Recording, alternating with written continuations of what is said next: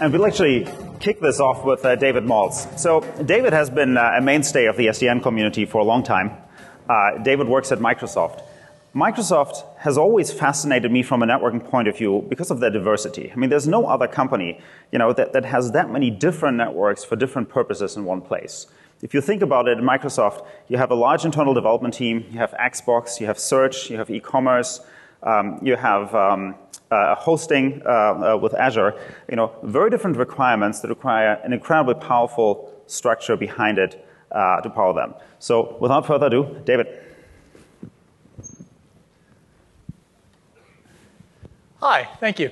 So I'll be talking today about the network function virtualization and software-defined network technologies that underlie all of Microsoft's online services, both our first and our third party. And I'll be talking about work by the entire Azure networking team that's responsible for putting these together. So in Microsoft, network function virtualization, we've been doing it for a long time. We had to, because it's the only kind of technology that can work at cloud scale. Basically, we found that the data plane and the control plane of any kind of hardware-based infrastructure simply won't work at the scale the cloud has to operate at. Let me give you some examples. So for example, software load balancing.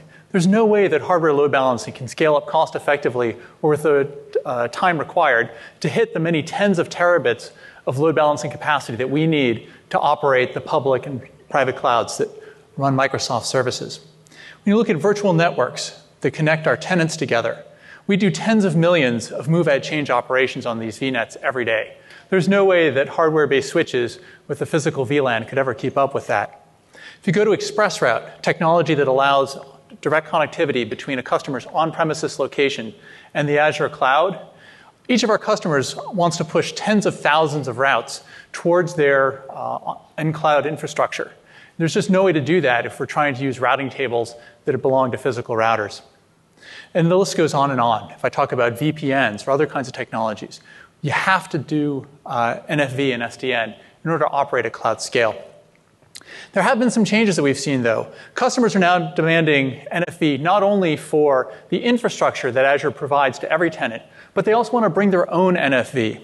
There are a lot of great companies out there who are making products that can run in cloud environments like Azure. But what we found is that providing NFV in the cloud is a lot more than just building a VM that implements firewall software. You have to think a lot about how to manage these infrastructure and the instances of these services, how to scale them out, how to make them monitorable and get good telemetry from them so we can run them as a robust service. And I'll talk about a couple of these things going forward. So I'd like to start by talking about the heart of our SDN stack. That's Microsoft's virtual filtering platform. Inside of every VM switch, which is what connects the VMs and the physical host environments together on our servers, there is this VFP layer. Now, VFP is basically a programmable match action infrastructure which implements all of our SDN primitives. That's address translation, SLB, software load balancing. It implements ACLs for security and isolation. It implements metering for quality of service, all kinds of security guards to keep both our tenants safe and our own infrastructure safe. And we actually use the same technology in both our Azure public cloud as well as in the private clouds based on Microsoft technology. We found this to be tremendously useful because nothing battle tests a piece of software component like being in production in the cloud. And by keeping the heart the same in both deployments, we've been able to take that battle-tested software and actually now expand it to all of our customers. But one thing that we found is interoperability is still key. And so while people will use Azure APIs to program this VFP when they're running in the Azure cloud infrastructure, in the on-premises environment, they want to use other APIs. So we also have to support things like VXLAN, OVSDB, OMI. And each of those are essentially then wrappers that can speak these protocols to external controllers, but then program the same VFP heart under the covers. As I alluded to in the opening slide, performance is really critical in these environments. And so, for example, if you look at what goes into a VM switch, it sounds like a fairly simple thing to do, but hundreds of microseconds of latency can get added here if you're not very careful about how you write and then optimize this code. For example, to make this a very flexible, programmable environment, you want to have all sorts of rules and actions that are actually quite complex, that are very general. The problem is that that's slow. And if you take every packet and put it through that path, you're going to end up with a very high latency on your data path. And so we've had to invest in things like basically building compilers that will take the first packet of a flow, run it through all of these match action tables, and essentially build the combined action that needs to be applied to each of the following packets that are part of that flow. So while the first packet has to go through the slow path, all of the subsequent packets, we can simply hash on the flow identifiers, figure out the combined action that needs to be applied, and apply it, essentially the output of all those individual rules in a single step. And that gets us down to a cheap path with very low latency. Had to do more than that as well. So the cost of goods sold in the cloud is driven by VM density. We want to be able to pack as many VMs onto each server as possible while still giving each VM an excellent quality of service and an excellent performance experience. And as the technology of servers continues to ramp up, that makes the job of the SDN infrastructure harder and harder. For example, 40 gigabit Ethernet is here. We started at 1 gig, then through 10 gig, and now all of our servers are deploying with 40 gig on it. The VM switch, the VFP, can't be the bottleneck, right? We can't let our infrastructure actually introduce latency into this. And so what we found is that you have to leverage everything that the hardware, your entire server ecosystem can offer you. We use technologies like Packet Direct.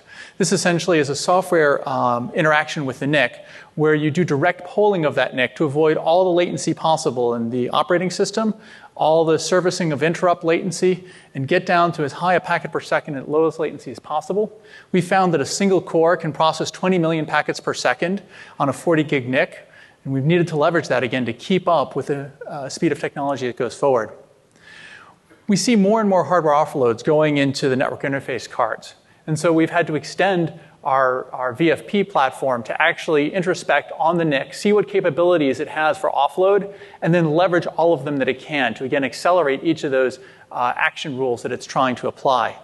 Some of the NICs have QoS or queuing capabilities. Some have encapsulation capabilities. We've had to leverage them all in a very flexible way. And there's a lot more coming as well in the forms of flexible hardware offloads. And Mark Rusinovich will be talking more about that in his keynote tomorrow. Moving forward, I also want to call out how important management, monitoring, and telemetry have turned out to be. They are essentially life for us in the online hosting space. We found that we really had to invest in frameworks to manage NFV instances because there are going to be lots and lots of them. Again, it's not enough to just take some function that you want, stick it in a VM, and try and use that as an NFV solution. You want to think ahead of time about all the management operations that you're going to have to do on all those NFV instances once you get them out there. And it's the things that you might not expect to cause problems that actually are the hardest to implement. Disruption-free upgrade. You need to be able to turn over each of those NSV software bases without actually impacting your customer's traffic. That's, again, like changing out the engines on an airplane while it continues to fly. Cert rollovers. You have to be constantly upgrading security certificates and passwords in order to meet compliance requirements. Again, all without disrupting your user's traffic. And if you want to think about what makes this difficult, we'd like it to be the case that the same size team that builds one of these NFV features is then the same size team that can actually support that NFV instance and all the NFV instances on that feature for the life cycle of the product. And that forces us to do the automation early. But again, it's the only way to be scalable.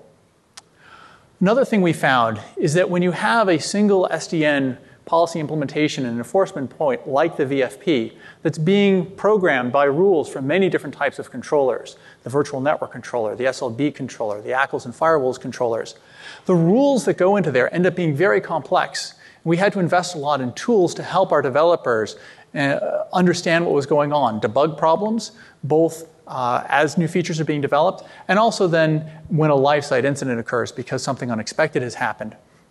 We found it to be very important to basically allow taking emulated or synthetic packets, running them through a rule stack, and getting output of exactly which of these rules are going to match on that packet and what that rule is going to do to the packet. You can think about this as sort of like how important it was to put ACL hit counts on physical switches. This is sort of the NFV and SDN equivalent of that. We need to bring these monitoring technologies in order to have a robust platform. Another thing we found was very important is that good telemetry is essentially required, both to know that you have a healthy infrastructure and that the services running on top of your infrastructure are also healthy. The VFP, the SDN layer, produces all sorts of counters that tell us about our infrastructure and also how healthy the services running on top of that are. So for example, here's just a little chart that's showing the megabytes per second going through a software load balancer, and also how many kilopackets per second are going through there, and how many SYNs per second that we're seeing. And so looking at this data, we can see, it looks like something interesting was happening on this service back at the beginning of the week. But by the end of the week, they had gotten things sorted out, and we're seeing a nice diurnal cycle where all three graphs move together in tandem. This kind of information is critical. And again, it's not the kind of thing you might think that you have to build into your system from the first day, but it is critical to having implementation operability going forward. So thanks, and I look forward to your questions later. Thanks, Dave.